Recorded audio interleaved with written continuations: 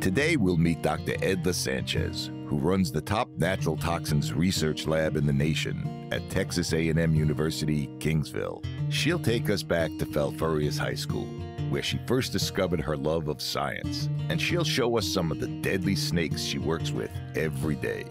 We'll also visit the planetarium at Texas A&M-Commerce, where we'll meet a freshly minted PhD who discovered her love of astronomy there as an undergraduate. All that and more on this episode of Around Texas.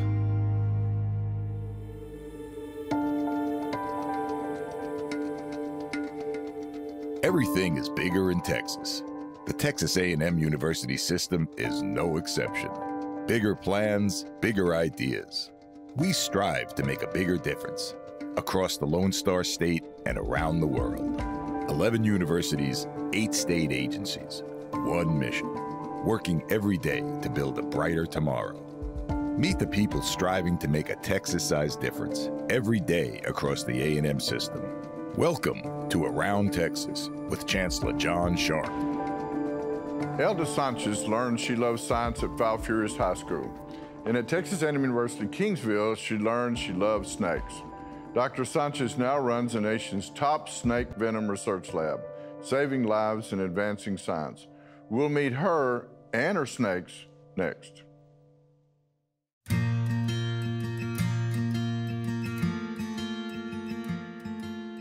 I grew up in Falfurrias, Texas. It has about 5,000 people.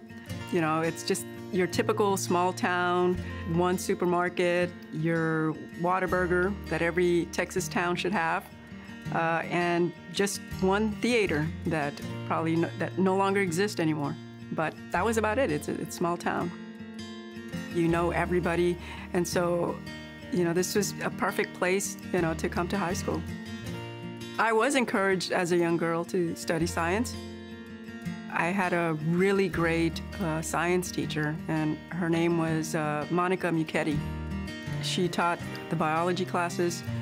There was always some project that she had us working on.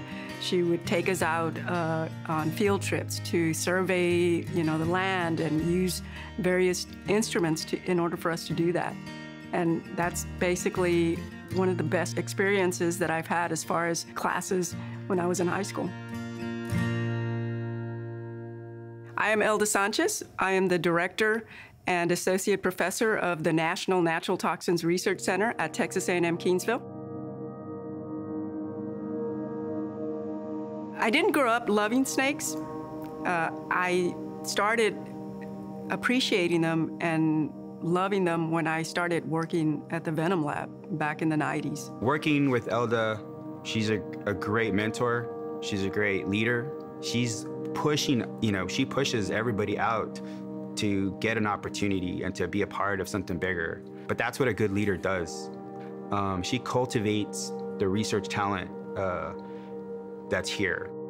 With the research center, what it does, it actually does research on snake venoms. And so the mission of the center is to provide venom products, research training for the purpose of therapeutic discoveries.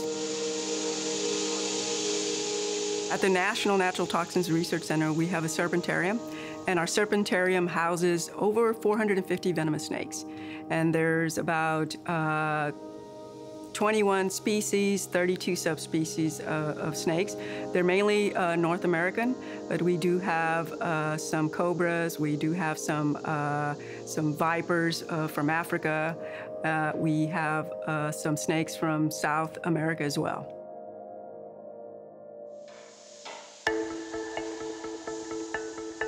So the venom research has been going on for over 40 years. And within those 40 years, we've had 5 snake bites, which is a really good record. There's always a risk, especially for the individuals that are handling the snakes. It's not really dangerous to work in the lab, handling the venom or, you know, isolating the toxins. The danger part comes when they're actually handling the snakes to obtain the venom. And so basically it's a 2-person job They'll be the person that will actually open the cage and then take the grabbers and take the snake with the grabbers. And there'll be the person who will be actually doing the handling of the snake and make it bite into a sterile cup that has parafilm over it. And the snake will bite and it'll extract the venom into the cup. I think the most venom that I've seen from a snake was from eastern diamondback rattlesnake. And it actually gave us 3 mLs of venom. And that's, you know, a lot of venom for a snake. And it's a lot of venom to be envenomated with. And so you know, like I said, the bigger the snake, the more venom, and obviously the more dangerous it can be if somebody gets bitten by one. Snake bites, if you think about it, can be, they're not really bad or good if you look at the bigger picture. It's almost like the same toxins that actually cause this medical emergencies can actually be used as therapeutics, right? It's actually the valuable biological source, untapped in a lot of ways to explore, you know, the intersectionality of where these toxins, where they can be applied to. So it's even more vast and more fascinating in that regard. It's still a black box, in my opinion. And NIH is putting more and more money into it. Well, our program is really important because it's trying to discover new drugs from these natural products. And so we know, you know, that these venoms, and particularly snake venoms, have components in there that could be life-saving drugs. And so it's extremely important for us to be able to identify some of these molecules that are found in these venoms that actually mimic, you know, the inhibition of blood clots or break blood clots, or sometimes, you know, they inhibit blood clots, and that could be used, you know, as diagnostic tools as well. People have been studying snake venom for a long time, whether it was just an anti-venom development, which is about 100 years old, but with new sequencing technology, with new methodologies exploring or being applied to snake venom has really opened up, I would call, the next generation of snake venom research, where you're developing new types of antivenom, we're exploring the toxins more in-depthly to see their functions, and new discoveries are being made. And that's, you know, our main purpose, to discover new drugs from these natural products such as venom. So they can be used for strokes, for heart attacks, for cancer, even pain. And also to be able to discover and help discover therapeutics for snake bites. I believe it's 5 million people are envenomated every year. Just to kind of hone the statistics to you, every 5 minutes, someone dies from a snake bite. So the medical emergency alone is worth the research.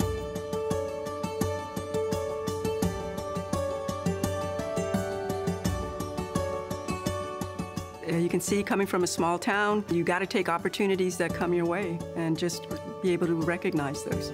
There's obviously times that things are going to get hard, things are going to be tough, there will be roadblocks, but if you're just true to yourself and be persistent and keep your eye on the ball, things will happen. Taking the biology classes with Mrs. Muchetti really set me up to have a passion for science, and then, you know, enter into, you know, the science area. And now I'm the director of the National Natural Toxins Research Center. And I owe it to this place and to, you know, the teachers that educated us here. I'm here with Dr. Elda Sanchez, who is from Texas A&M University, Kingsville, and she's the director of the National Natural Toxins Research Center there at the university. It's an amazing place. Most people would not want to go in there. I don't really have a hankering to go in there for the 3rd time, but it's just incredible. How does your center stack up with other centers like it around the world? Well, so we're the only federally funded Viper Resource Center in the U.S., and so we get our monies from the National Institutes of Health through the Office of Research Infrastructure Programs. And so we basically have the largest diversity of venomous snakes at the university, along with the research component of it as well. One of your collaborators won a Nobel Prize. Tell us about the research that y'all contributed with that prize winner. So the mission of our center is to be able to provide venom products, tissues to other researchers all over the world. And so we have been collaborating with Dr. David Julius, who just won the Nobel Prize in medicine for the discovery of channels that elicit pain and heat. And so we've been working with him, providing him the tissues, the venoms, venom glands, where he basically also made a discovery of how rattlesnakes detect infrared signals through the pit sensing organs. And also, isolating specific toxins that target other specific channels that elicit pain as well. How hard is it to get, so you're down in Falfurrias quail hunting, you get bit by a rattlesnake. How hard is it to get antivenom at a hospital in South Texas, for instance? It would take about maybe 30 minutes to go to the nearest hospital, which is Spawn-Claybert. As long as you get antivenom within the hour, you'd probably be okay. One of the things I've noticed in speaking of quail hunting is that when a dog gets bit in the head, he swells up, he looks horrible, but he survives. If he gets bit behind the shoulders somewhere, they tend to die. Why is that? Do you know? Well, basically in the head area, there's not too much vascularization, and so there's a lot of bone in that area. So they generally get bit, and they can survive from that. But in other areas where there's tissue, what happens is that generally these toxins that are in the muscle tissue, they tend to degrade that area and cause problems that will probably end up the dog end up dying from it. You have students that work there. I've noticed when I go in, is it hard to recruit students, or what kind of student is interested in this? What major are we talking about? We work with biomedical majors, we work with chemistry majors, and so those are basically the students that come into our laboratories, and some of them transition from undergraduates to become our master students as well. But we've also have students that have reached out to us from other states that want to be part of the venom research because they're interested in the biomedical applications of what the toxins that are isolated from these venoms do. And we've also started recruiting master students from other countries as well. Good. Well, your center is a jewel for the state of Texas, and congratulations on what it has evolved into over the decades. And thank you very much for being here with us. Well, you're welcome. Thank you for having me. We're Texas A&M International University. We achieve. We explore. We innovate.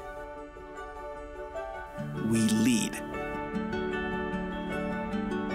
We give, and then we give some more. We're Texas A&M International University.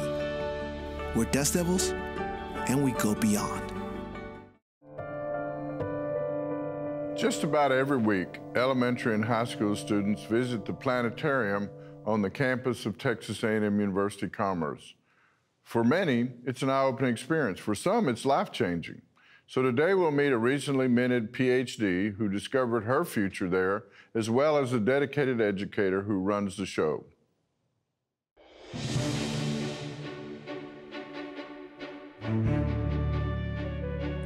We start losing our kids with the awe and wonder. The planetarium gives us the opportunity to invite that awe and wonder in. But the way we teach, we need more hands-on. We need more of that awesomeness. We need them to want to explore.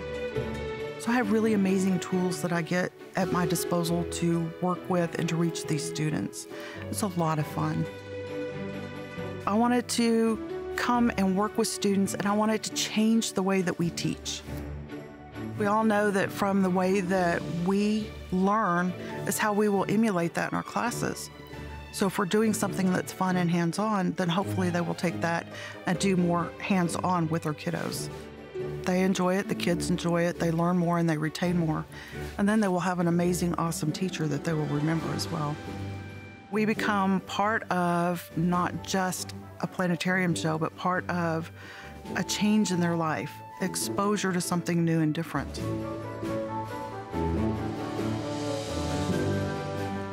Sarah has had opportunity to grow, and she's had a lot of people in her life that have helped open those doors. But she had to be the one to open the door for herself. She had to be willing to invest in the time and the effort. The kudos all go to her. She's put in a lot of hard work. She's a success story. She is a success, period. She's an amazing person. She has a story to share, and she knows where these students are and where they've come from. She's been where they are headed. So we want to share something that's relatable with our students. Coming to Texas A&M-Commerce changed my life. I attribute the fact that I have a PhD, the fact that I can raise my son in a different manner than I was raised or some of my family members. I attribute it to the people here. I attribute it to working at the planetarium. This department changed my life 100%. I didn't know anything about astronomy. I never looked up at the stars and thought, wow, that's amazing. That's, it never occurred to me to be a scientist. I think I may have played with a chemistry set at one point, but I didn't like it. I didn't like biology. I don't even think I took a physics class in high school. I, through the planetarium itself, developed a love of the stars. I can tell you stories about the stars all day long. I can take you on a tour. I can take you on a journey of the stars. Stars just never caught my attention. And now I have astronomy tattoos. A&M-Commerce is in a location in the northeast corner of the state. We're in a very high rural area, which means that there are a lot of kids that have never gotten out of their hometown. And driving an hour into Commerce, we get to explore and share what we have here on campus. And so we become part of exposure to something new and different. The planetarium is an amazing tool. It allows us to reach students without having to be invasive. We can bring them in, and once they see the awe and wonder that we can present, it usually opens doors. I have had kids that have come through the university, have come through up here, taken a class, and I came up here when I was in the 5th grade, and we saw a planetarium show, and I think I remember you. It's an amazing opportunity. We use our facility for classes as well. So we took advantage of COVID and of being closed and put in new seats, but we also got to upgrade our system, and we are now running a Digistar 7, which is more bells and whistles, fancy equipment, but it allows us to share more and do more with our audience, with people that are coming to see us. We also have an observatory, which is located outside of town, and we open that up to the public for open houses. We try to do that quarterly.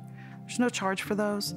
And it allows people of all ages to come look through the telescopes and enjoy the awe that they can see of the night sky. When you're a first-generation student, navigating college is surprisingly hard because you don't have anybody who can tell you what you should be taking advantage of or what you should be doing or how to succeed in a college environment, which is dramatically different from anything you've been exposed to in your entire life. I was homeschooled as a very high-achieving, up-and-coming kind of student that did not seem to matter. I failed out of my 2nd semester at TCU. I was a journalism major and then a philosophy major, and then I just didn't know what I was doing, had fun, but really wasn't going anywhere. I had a kid at this point and just let life take over. It's like, that's the direction that I'm headed. That's not what I want to be. That's not enough for me. That's not enough for my son, right? And so I decided kind of right then and there, I'm going back to school. I don't know how to go up from here without doing that. When I came to Texas A&M-Commerce, I knew nothing about astronomy. So I definitely came into this school blind. I've visited a lot of places and talked with other students, and I've seen other departments, but Texas A&M-Commerce became my home, and the planetarium in particular. It was like, this is my room in my home. Honestly, probably one of the best decisions of my life. I met Dr. Davis. She was the assistant planetarium director. She was probably my first friend among the faculty. I'm the single mom, right? So I had a lot going on. I have a child. She's probably one of the first people that I confided some of the struggles of being a mom to. And she asked me if I wanted to work for the planetarium. So I was like, yeah. We became really close after that. She's very kind, she's very caring, but at the same time, those high expectations meant that every time she heard of a scholarship coming up or a conference or knew I had a deadline, she'd be on me to say, hey, you need to do this, or you need to attempt this, or you need to accomplish this. The quality of work that I saw in Sarah and the personality, she's just an amazing person. So I offered her a job, and she came to work for me, and she stayed with us, working with the planetarium until she graduated. She's just a vibrant personality, and she was really dedicated to her studies. It's being behind the scenes and taking ownership and taking pride in making sure that everything works smoothly, but then also communicating astronomy to people and helping them learn new things and watching them be amazed. People are always amazed when they learn new things about astronomy because they don't realize quite what's out there. When you look at stars, that's a long time ago. That light took this long to travel here. I absolutely believe that Dr. Davis helped me learn how to believe in myself. Yeah, coming here definitely skyrocketed my self-esteem. Really, as a professor, if I'm not willing to invest myself in my students, I'm not going to see that growth. But by developing that friendship and that relationship, hopefully it benefits me and them. I know I've grown quite a bit. Oh, yeah. So this is not just HR. No. I did what I did because I wanted to change my son's life. No matter how bad things got, no matter how impossible I thought they were, no matter how much better I thought everybody else was than me, I still wanted to change my son's life. I still wanted to change my life. She wanted to seek out the opportunity and try to make better of her life. And in the end, I think I won.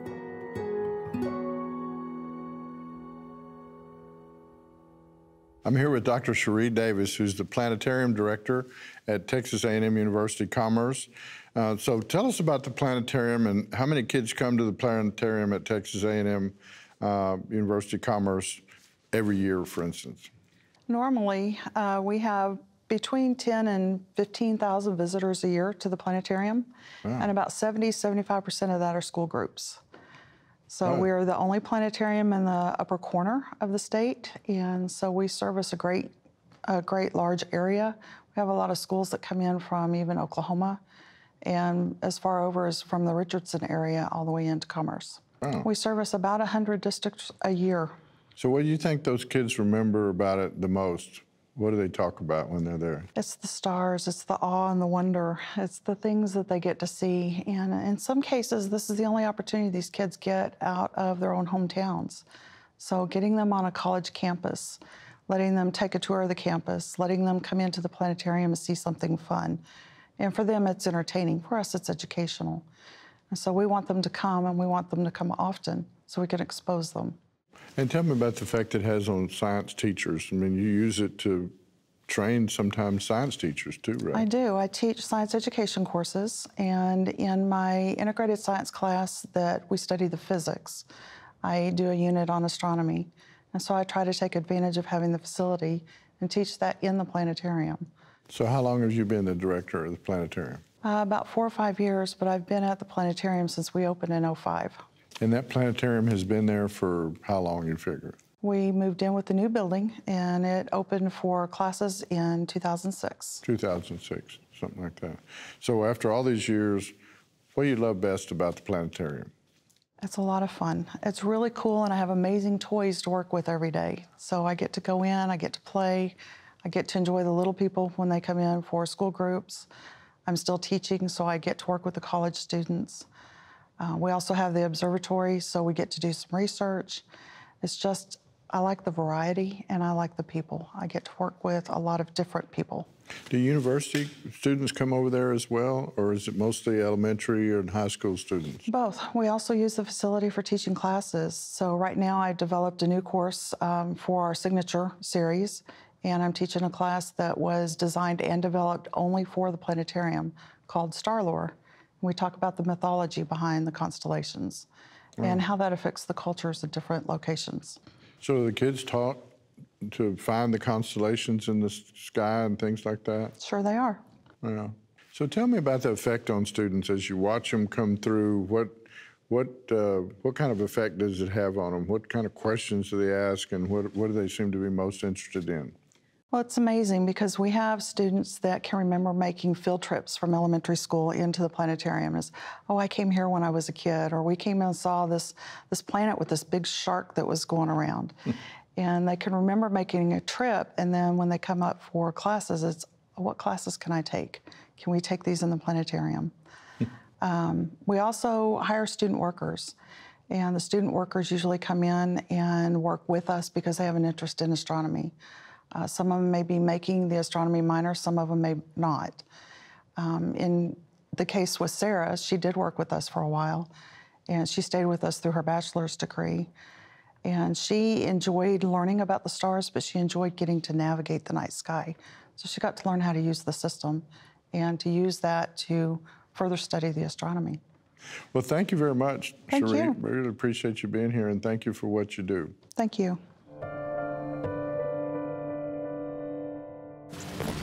The unique spirit and traditions that make Texas A&M University a place like no other are deeply rooted in the Corps of Cadets. Established in 1876 along with the university, the Corps is the most visible part of Texas A&M's rich history. These are their stories. Reveille, an American rough-coat collie, is Texas A&M's official mascot. Since 1960, her care has been entrusted to Company E2 within the Corps of Cadets. Mascot Company is the group's unofficial designation. The mascot corporal, Reveille's handler and caretaker, is chosen from within this unit each spring, and Reveille lives with this cadet for the year. The mascot corporal escorts Reveille to all of her functions and Aggie engagements. On game days, he leads the fighting Texas Aggie football team onto Kyle Field.